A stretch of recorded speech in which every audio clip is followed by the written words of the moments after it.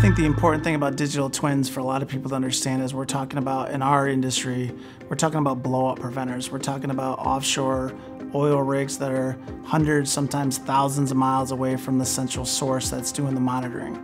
Blow-up preventers sit on the ocean floor. So it's not like I can walk out and take a look at the equipment as it's being functioned. The digital twin, 3D models, real-time data, inspection procedures, having that all readily available.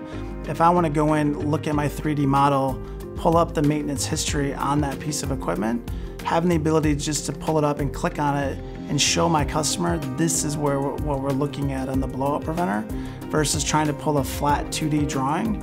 Having that option of a 3D model integrated with real-time data, integrated with smart P&IDs, it's really the first time that I've ever seen in our industry that you have all of that information there.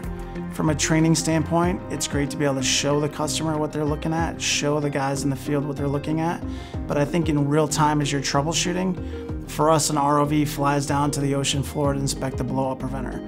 If I know what that ROV is looking at, I can pull up my 3D models, I can click on that image, it expands out to the information that I'm looking for, and then I have everything right there in front of me versus now that I've seen the picture, let me go find this manual, let me go find this drawing. With SDx and smart P&IDs and the 3D models, I have all of that information right in front of me in real time.